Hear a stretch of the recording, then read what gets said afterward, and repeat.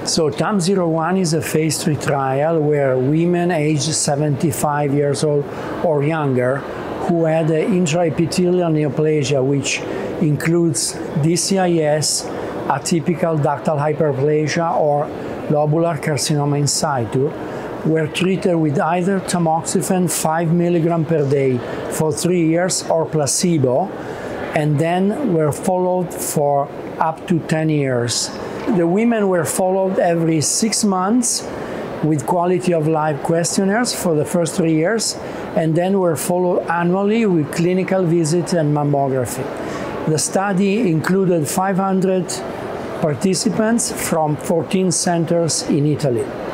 And the rationale is based on previous biomarker trials showing that a lower dose of tamoxifen was non-inferior to the standard dose in modulating surrogate biomarkers, but was associated with fewer side effects.